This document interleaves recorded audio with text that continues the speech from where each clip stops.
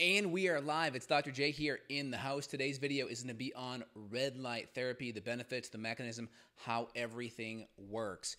We just did a podcast here earlier today on seasonal depression and how to get to the root cause of that. Red light therapy is an important tool within seasonal depression that can be very helpful. We're going to break down some of the mechanisms as well as the benefits. So really excited to be connected here. All right, today's video is live, so we're going to be able to answer some questions afterwards, which is really exciting. All right, so let's dive in here. So red light therapy, there's two frequencies we're looking at here. We're looking at like the infrared red light therapy, which is typically in the 600 nanometer frequency wavelength, all right? Different light has different frequencies, and depending on that frequency, it'll show up as a certain color. So red light, for instance, is going to be in that mid 600 nanometer frequency wavelength.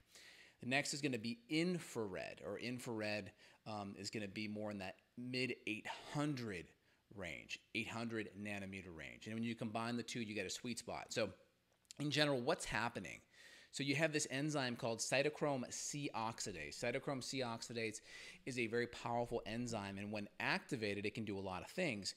Under stress, we may have extra nitric oxide, which can bind to that CCO enzyme. So here you have CCO.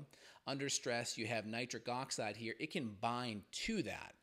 And when that's bound up, it's not able to do its job, okay? So essentially what happens is we have oxygen should be able to bind to NADH, and that should be able to enter into the Krebs cycle, or should enter from the Krebs cycle into the electron transport chain. So when we have this CCO compound, which is bind to nitric oxide, we're not going to have these reducing agents downstream like NADH be able to give off their electrons, all right? And when we talk about reducing, all reducing means is that NAD has an extra electron of hydrogen, right? So we have NAD, it becomes reduced once we bind an additional hydrogen to it. And when we have the CCO compound and we have nitric oxide bound to it, it's not able to let those hydrogens, right, those reducing compounds, those electrons go downstream. So where does red light therapy come in? So red light is essentially going to be breaking up the CCO and the nitric oxide. It breaks it up. And when that CCO and that nitric oxide are broken up, that allows the CCO now to help that hydrogen and that oxygen to now bind downstream. So what happens is oxygen, right, is going to be bound to NADH. And NADH is that reducing agent that comes from the Krebs cycle. And that Krebs cycle then spits out into the electron transport chain, and all those hydrogens go into the electron transport chain, and what happens is we have a byproduct of water as well as ATP, and ATP is the cellular currency for energy. We put a couple of pictures on screen. So here's our kind of the big overview. This is really helpful. So you can see here, aerobic metabolism requires oxygen. All right, really important. So we talked about, right, CCO and nitric oxide. When that gets broken up, what happens? Oxygen now comes out, and that oxygen is really, really important for the Krebs cycle, right? And then from the Krebs cycle, what typically gets kicked out is going to be two elements, two compounds of ATP. But bigger picture-wise, what gets kicked out are going to be these reducing agents, NADH and FADH2. These get spit out from the Krebs cycle. So let me go back again. Here's cellular respiration. So we have, this is primarily oxygen. You can see we get 38 units of ATP for 2 units of anaerobic. That's why using oxygen for fuel is ideal. This is what's going to happen more like in burst training, resistance training. That's why you can't do it that long, because the pathways are not that efficient. So you can see glycolysis, we only generate 2 ATP here. This is from glucose. But then we go down to the Krebs cycle, and this thing gets churned around twice, and we get 2 units of ATP. But the bigger thing that comes out of here are these FADH2 and the NADH. These are reducing compounds, right? And those reducing compounds right here, NADH and FADH, they now go into the electron transport chain, and then ATP is kicked out along with water. So big picture, you consume glucose. Glucose glycolysis means it gets broken down, right? Now it goes into the mitochondria. This is the mitochondria. So the Krebs cycle, or the citric acid cycle, same thing, that churns around twice. And we have hydrogens get kicked out to NADH and FADH2. And these hydrogens break off NADH and FADH, and they enter the electron transport chain. And that is where we generate a lot of these mitochondria down here, 34. So 36 or 38 in total, right? 2 up here, 2 up there, and 34 down there. Now, if we go back to red light therapy and look down here, the big mechanism is we have this CCO, where is it? Cytochrome C oxidase, and that's bound up. You can't really see it here, but it's bound up to nitric oxide. It's bound up to nitric oxide. So as soon as we can unbind that nitric oxide and cytochrome C oxidase, and the red light therapy helps break that off. As soon as we can unbind that, then the next step is it allows the oxygen to work better. And that oxygen is so important because you can see right here, this aerobic metabolism involves oxygen that allows the oxygen to now go downstream to the Krebs cycle and work. So without that nitric oxide, when that nitric oxide binds up that CCO, cytochrome C oxidase, it prevents the oxygen from going downstream, and the oxygen is really important for creating these extra hydrogens that now enter the electron transport chain, which you can see here.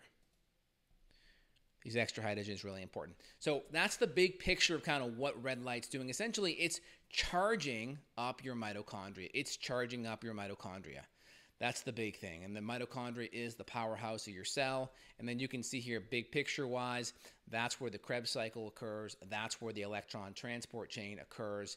Glycolysis happens outside. Krebs cycle and electron transport chain happen inside. And red light kind of helps charge that battery. Of course, there are other important nutrients that run the electron or run the Krebs cycle. B vitamins, magnesium, about 12 different or 8 to 12 different amino acids are involved there. So a lot of other important nutrients are involved. So you can't just say, hey, I'm going to get red light therapy and that's it. Red light therapy is important for help mobilizing that oxygen, which is really important with aerobic metabolism. But we also need nutrients as well. So if we can combine the two, it really makes a big difference, especially when you come into times of the year where there's less light coming out, or less light at essentially at a lower intensity, so you don't quite get that therapeutic dose. This is where red light can be very helpful at stimulating your mitochondria, stimulating ATP and energy production. So very, very helpful. All right, so any questions here, feel free and chime in. I'm going to go grab the chat here and we can review some of these questions. All right. So today's video is a little bit heady. I hope it was helpful just to kind of help you guys wrap your heads around it with some of the images. So are the red light beds at tanning places any good? It really just depends upon the frequency in which they're operating. So we mentioned red light in the mid 600 nanometer frequency is going to be good. And then the infrared's going to be in the mid 800. So you really have to know what the frequency is coming off. Again, some people will say, well, the incandescent bulbs are better because there's less, they're not LED. And so some say that you're getting less, they're just better, they're more effective, some say. Others will say the LED's more effective. And if you go look at my podcast, I talk about the LED versus the incandescent. So Evan, my co-host, likes the incandescent better. He feels better with it, but then there's some data showing that the LED does have a better therapeutic effect. I post some images in the description of that podcast that you can feel free and take a look at. All right, excellent. Hope that is helpful for you guys. I'm going to only answer questions on the topic of red light therapy. So if you have any questions on it, keep it to that topic, and I'll be happy to answer those for you. So you kind of have LED, and you have the incandescent versions that are still hitting those same frequencies. You can also use a good quality sauna. I use a sunlighting sauna personally. We'll put a link down below, so if you want to access that sauna, you can. That way you get, in that sauna, you get a combination of near and far between the 6 and 800 nanometer frequency. That way you get a combination of everything, which is very helpful. There are cheaper methods where you can just get that mid 600 nanometer bulb, and that's at least cheaper. And then there's some where you can get like a Juve light or a Mito light, which are going to have that 600 to 800 frequency, which can be very helpful.